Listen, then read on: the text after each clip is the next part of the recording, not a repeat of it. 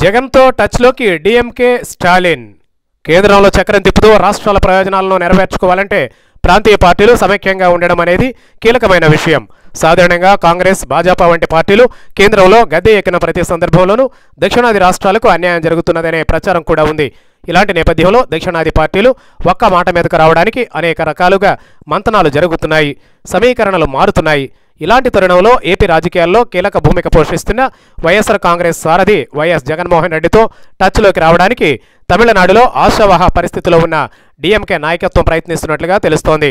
AP రాజకీయాల్లో మార్పు అనివార్యమైన పరిస్థితి వస్తే దక్షిణాది రాష్ట్రాల ఐక్యతను ప్రతిబింబించడానికి, తద్వారా బలమైన పార్టీతో దోస్తీలో ఉండడానికి డీఎంకే అధినేత స్టాలిన్ వ్యూహరచన చేస్తున్నట్లు సమాచారం. డీఎంకే ప్రస్తుతం కాంగ్రెస్ కూటమిలో ఉంది. ఇదే కూటమిలో రాహుల్ పల్లకీకి బోయిగా పనిచేయడానికి చంద్రబాబు నాయుడు కూడా ఊళ్ళెరుతున్నారు. ఆ రకంగా చంద్రబాబు, స్టాలిన్ మధ్య స్నేహబంధం ఉంది.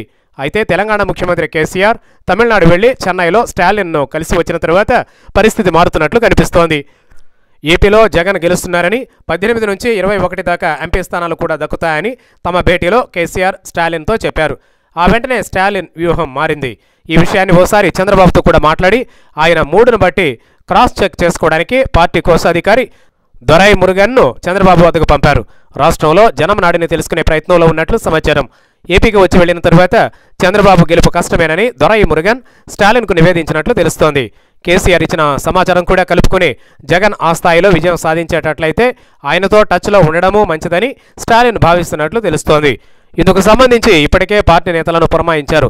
ఫలితాల అనంతరం కలిసి ముందడుగు వేయడం గురించి వారు ఇప్పటికే తమ ప్రతిపాదనలను తయారు చేసి జగన్తో భేటీ కావడానికి ప్రయత్నిస్తున్నట్లుగా విశ్వసనీయంగా తెలుస్తోంది. నేరుగా స్టాలిన్ రాకుండా తమ ప్రతినిధిని పంపుతారని, జగన్ ఆధ్వర్యంలో ప్రభుత్వం ఏర్పడితే తమ మద్దతు పూర్తిగా ఉంటుందనే సంకేతాలు ఇవ్వదలుచుకున్నారని తెలుస్తోంది.